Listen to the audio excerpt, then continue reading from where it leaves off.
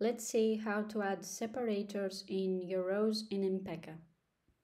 We have created this page and we want to add a separator in our first row and between the first row and the second one. So we go to the back end and in our first row we will click the Edit this row button and the row settings window will open. We click the Separators tab and we will add a bottom separator.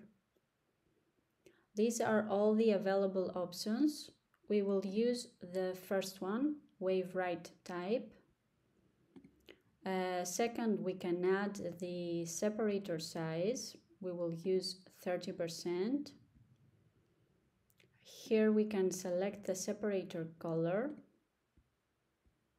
And on this option, you can decide if you want to hide the separator on tablet, landscape, screen sizes and below, or on tablet portrait and below, or on mobile landscape and below.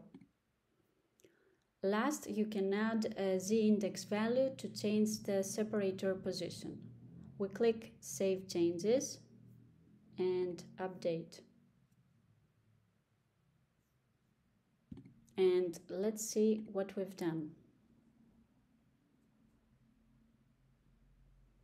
And this is our amazing separator.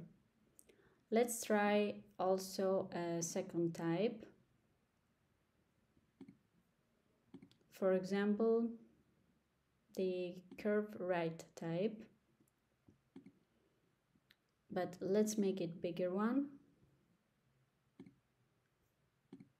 And update.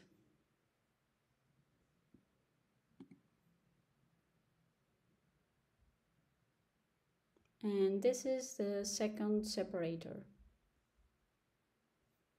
Of course, you can add also a top separator. For example, you could add a top separator in your second row. These were the row separators in Impeka. Thank you and enjoy.